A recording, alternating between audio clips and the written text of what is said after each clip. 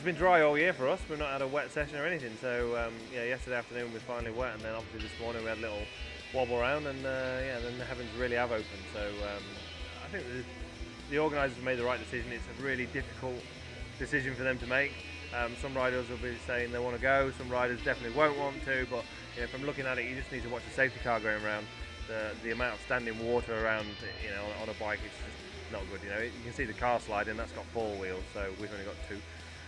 So yeah, it's a bit of a shame. Although it looks like it's easing a little bit. So hopefully, you know, if a bit of the standing water can drain away in the next kind of half an hour, then hopefully we can get racing and give the fans a bit of a show. It's special. Especially the conditions are very strange, very cold and very wet now.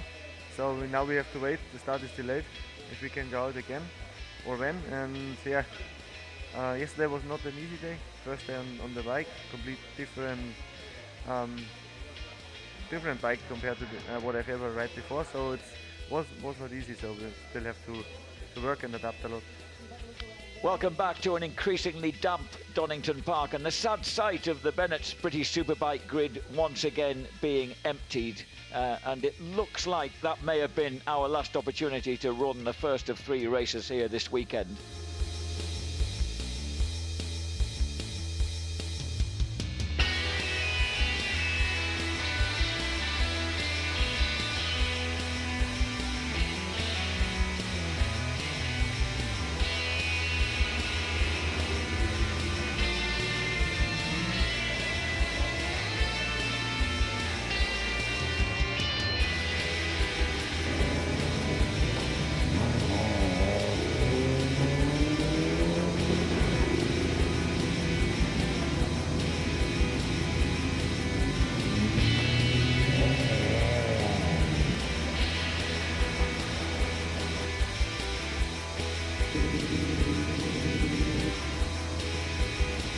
Altogether then 27 riders on the grid, from Josh Brooks back to Tom Ward. You can see that some of the guys are on full wet tyres, other people perhaps on intermediates. It's going to be a fascinating race when these lights go out.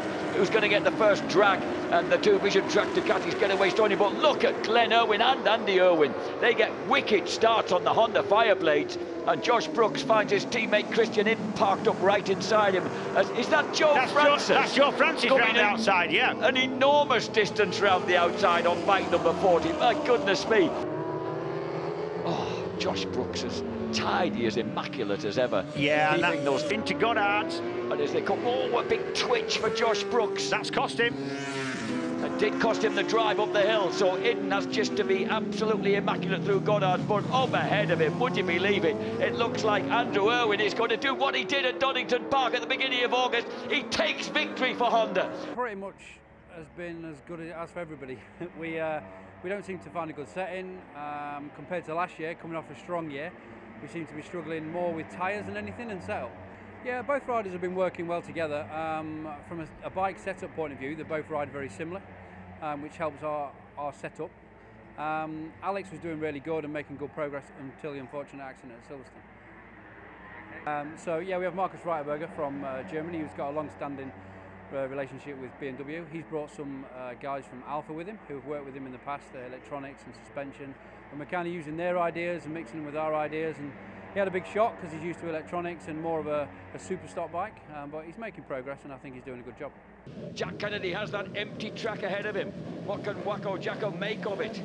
The double reigning almost British Supersport champion. He's got to get a good start. So he does. Kyle Wright does as well. So too does Taron McKenzie. And Gino Ria's sharp off the blocks as well. Brilliant. I think it's the McCams Yamaha of McKenzie that breaks through.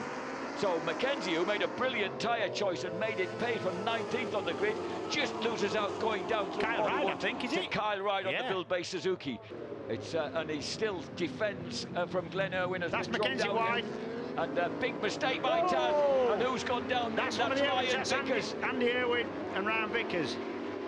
Oh, what a shame. So those two go down, and then what's happened? Danny Buchan and Hickman, I think. Hickman. They're saying sorry. I think what's happened there is they've got caught in the aftermath of the Irwin Vickers incident. Yeah, it has been very tough so far.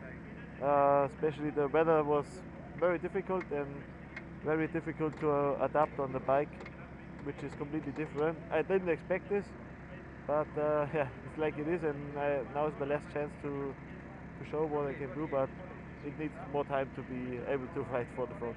Everybody, even Stevens, initially off the line. Josh Brooks, though, does he nose ahead on the Vision Track Ducati? His teammate Itten goes for the inside line. Bridewell's made a brilliant start, swept round the outside. So too has Glenn Irwin on the black Honda. Big crash, big crash. Oh, that's so lucky. And that's Ryan Vickers, I think. Vickers. But actually, there's a lot of riders out for their own kind of career here. They're out for a job for next year. Yeah. Second for Glenn Irwin, third for Josh Brooks. Fourth, Christian Itten ahead of Gino Rea. Two brilliant rides for him. Lee Jackson, Andy Irwin, Jason O'Halloran, Luke Mossey, Joe Francis in 10th. 11th for Peter Hickman ahead of Danny Buchan.